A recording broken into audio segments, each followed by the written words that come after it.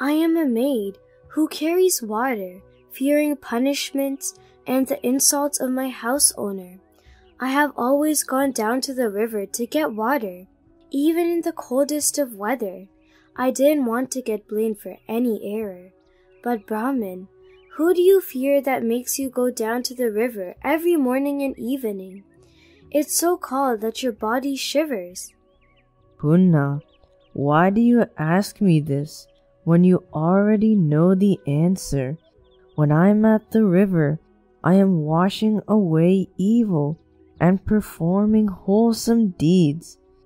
Whoever, young or old, has committed an evil action is able to be freed from evil by bathing in water.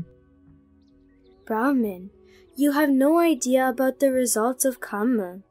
Who is the ignorant person who taught that you can be freed from evil by bathing in water?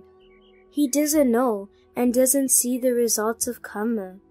Now listen, if your opinion is true, then all frogs, turtles, alligators, crocodiles, and all water creatures will absolutely go to heaven.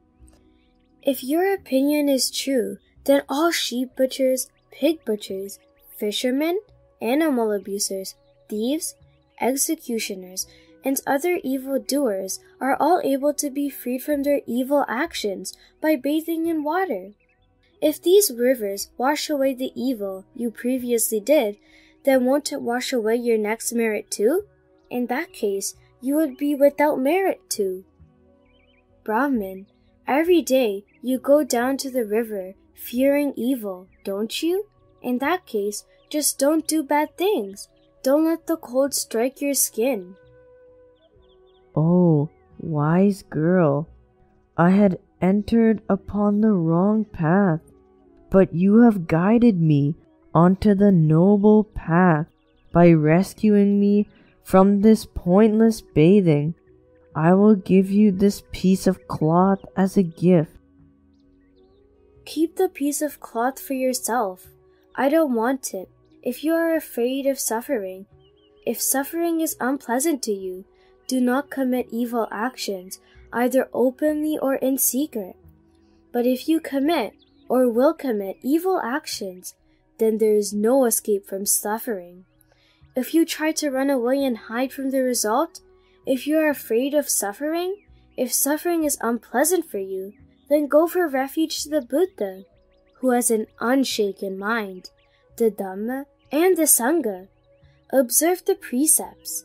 These will definitely lead to your well-being. I will go for refuge to the Buddha, who has an unshaken mind, the Dhamma and the Sangha. I will observe the precepts. These will definitely lead to my well-being.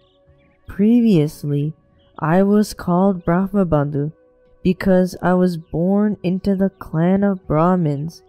But now, I am truly a Brahmin. I attained the triple knowledge. I achieved Nibbana.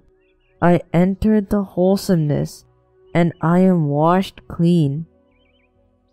These verses were said by Arahant nun, Punna.